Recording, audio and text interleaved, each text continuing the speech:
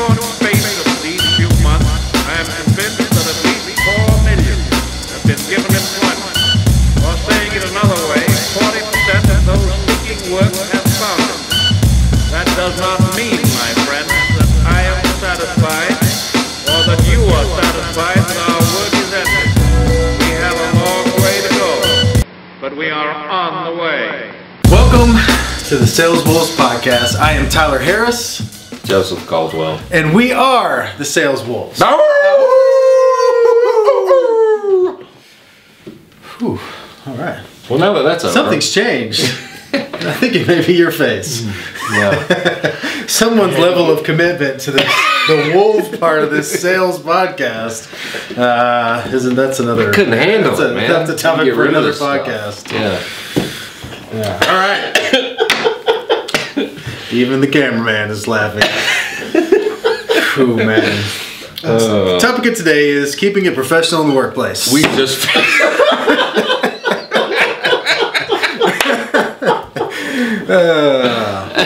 Actually, the topic of today is failure, which this is. We just did. This is giving a great example. But welcome to the Sales Wolves Podcast. This is episode 11. And again, we're here for two reasons, and that is to provide sales training, stuff that you can actually take and use the next day, or put into use in your everyday life, and it'll make an impact. And then the main thing, which is just to provide appreciation.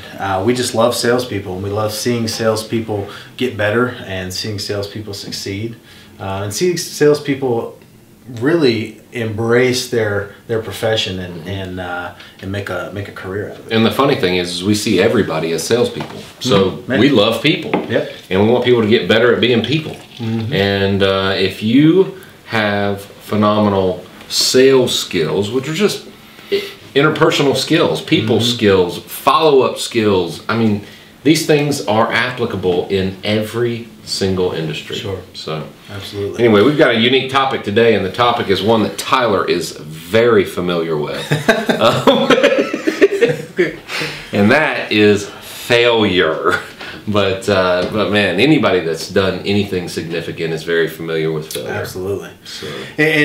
And so we're going to talk about failure, and we're probably going to talk about it in a little bit of a unique way. But ultimately, that in anything and everything that you do, every failure is one step closer to success. That's it. And I think I'll start just by saying that, and I'm very new to parenting, so you've got more experience on this, but I think the best parenting advice in the world that you could give is to tell your kids to fail early and fail often. I think we actually talked about that on one of the other podcasts. We actually mentioned it because I was talking about Lainey coming to me and telling me she failed a math quiz. Yep. And she was like all sad. And when she told me she failed, I was like, yes! Yeah. Good job, baby.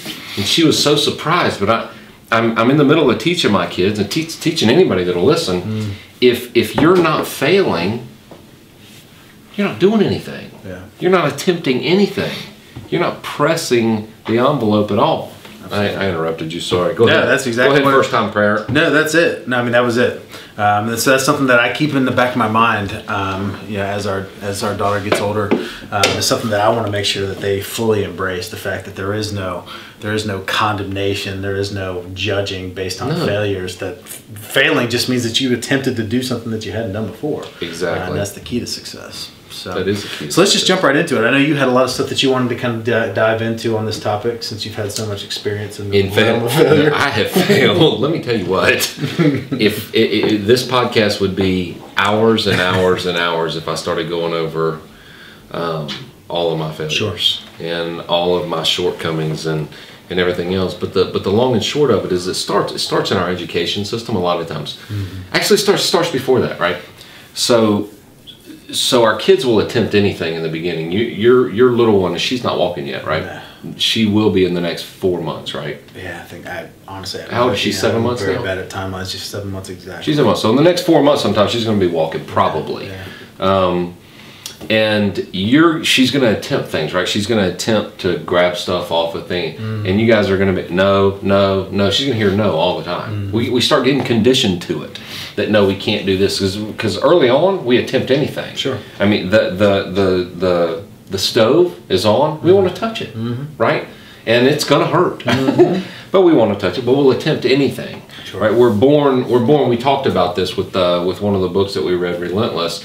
We're born relentless, taught to relent. Right. So we're born wild, and we're taught to be tamed. Yeah. And born bad, taught to be good. I mean, that's kind of controversial, but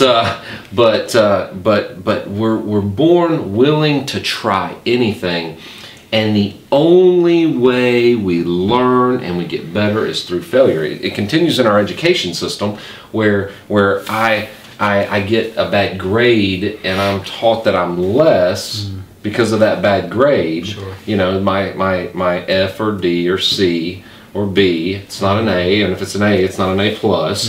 That I failed at something, and failure is bad. We're taught failure is bad over and over and over and over. You failed at that. You pulled that off the counter when you were 2. You failed. You got disciplined for it. Sure. But we're not taught that that's the only way. The only way to be successful at anything. And so, one of the things is getting everybody out there, and everybody in your sphere of influence, and yourself first of all, to fail at something. Try something that's too hard, right? And so that's the first key, is if you're not failing at something, if you can't point to a failure that happened in the last couple days, last week, last month, if you can't point to a failure, then you're not going anywhere.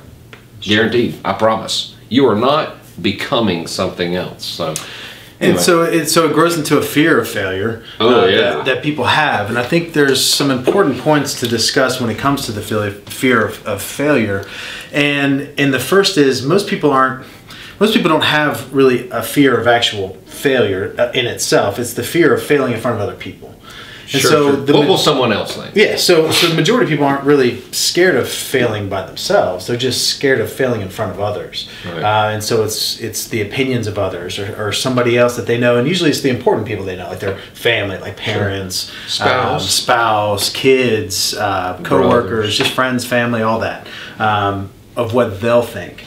Because you attempted something and you failed, what is it going to look like from their perspective? And that's usually what holds people back the most of the time. It's not the fear of failure; it's the fear of failing and other people seeing. That's right. Which is just something that it's a mental block, I guess. And I don't know if there's something that we can teach on a step-by-step basis of, do this step, and you'll overcome that. It's just a switch you're going to have to flip. And it's overcoming that overly caring what other people think. Yeah. Okay, because I care what my wife thinks. I care what she thinks about me and what's going on. Sure. So it's hard for me to say, well, you don't need to give a shit about what other people think, because we do. We're humans. We care. I care what you think about me. Very little, but I don't. And think about you. I know. I think we could turn this into a friggin' stand-up, man. But we care. You care what your wife thinks about you. You care what your dad thinks about you, and our parental figures and the people that are important to us. But to overly care about that and let that control your attempting or not attempting to achieve is absolutely detrimental. Yeah. I can remember when I first got involved with the business that Joseph and I are involved in. There was this constant kind of theme in the beginning of failing your way to the top, because I would come back each week from being out in the field for 3-4 days at a time, and I would come back and he'd say, "Hey, how many policies did you sell?" And I'd say, "I sold 120 policies," and thinking he'd be like, "Yeah, that's awesome." And he'd say, "Well, how many people did you see?" I said, "I saw 250 people." He'd be like, "That's terrible."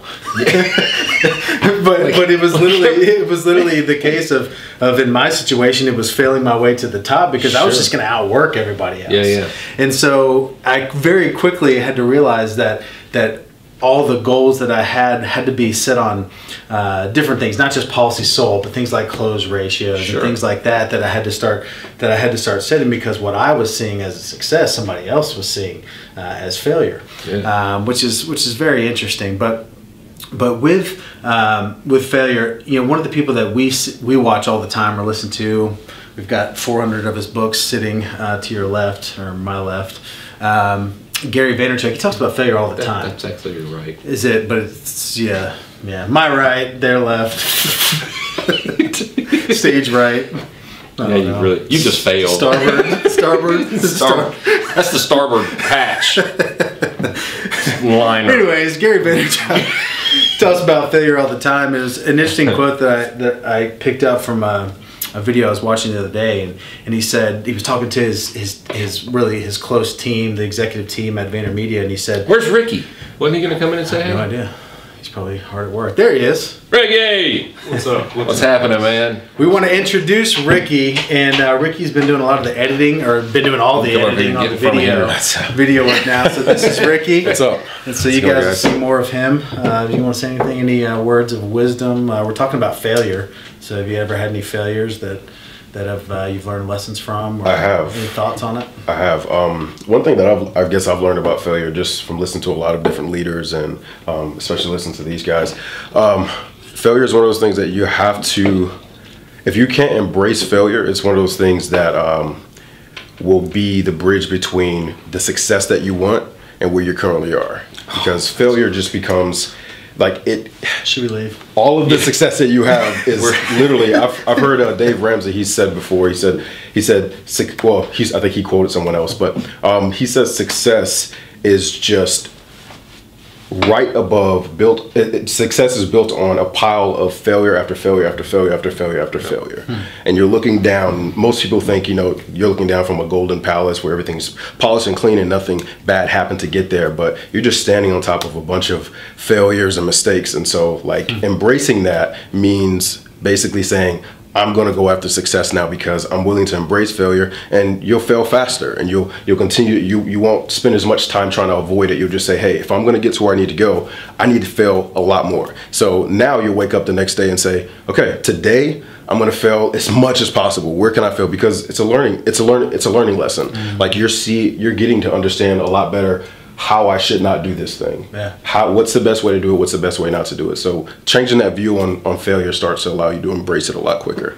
And so you get to success a lot faster. So. Absolutely. Did we prep him for that? No. Not one shred. Like, that was sick. Yeah. Like, when he started talking, Tyler was like, yeah.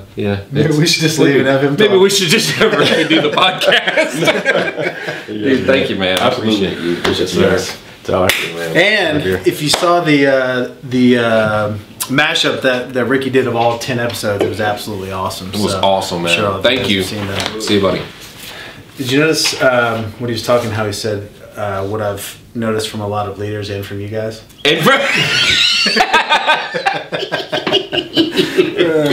What I've noticed from great leaders and funny thing, and also these guys. That's awesome. You can tell we don't take ourselves that seriously. Oh man. So back to this story on Gary Vaynerchuk. So what he told his team was, he said, hey guys, I don't need peacetime generals. And I thought you would like this. I don't need peacetime generals. I need wartime generals. So when we're meeting together and we're talking as a team, I don't want to just hear about how all the great accounts are going and how everything, all the successes. I don't want to hear about that. Like, I want to hear about the stuff that's not working. I want to hear about all the failures, and let's talk about that and what you're doing, because it doesn't really matter so much to me how you're handling the successes. It's I want to know how you're handling the failures. Right. And I thought that was such a cool thing that he said. I don't need peacetime generals. I need wartime generals. Yeah. That's a fact. Very cool. I love that. Yeah. You catch a lot of good nuggets from him. So many. A lot of them. Absolutely. Yeah. He's been. So what else on failure? Oh, this is one thing you wrote down. I like this. Would you be so afraid if you knew no one was watching? You need to go after. Here's the thing. You need to go after whatever it is, your goal or your dream. You need to go after it like you can't fail. And it needs to be so fast that you're going after that. Like I've fallen on my face so many times, but I've gotten so good at failing over the years that when I'm falling now, I just tuck into a roll and get up and keep running. Yeah. You know what I'm saying? I mean, that's how you got to look at it. It's like failure. What's that Les Brown always says? When you fall, make sure you fall on your back. So, because if you can look up, you can get up. Dude, I love him, man. He's awesome. The best. Yeah. Wouldn't it be cool if we could get him on the podcast sometime?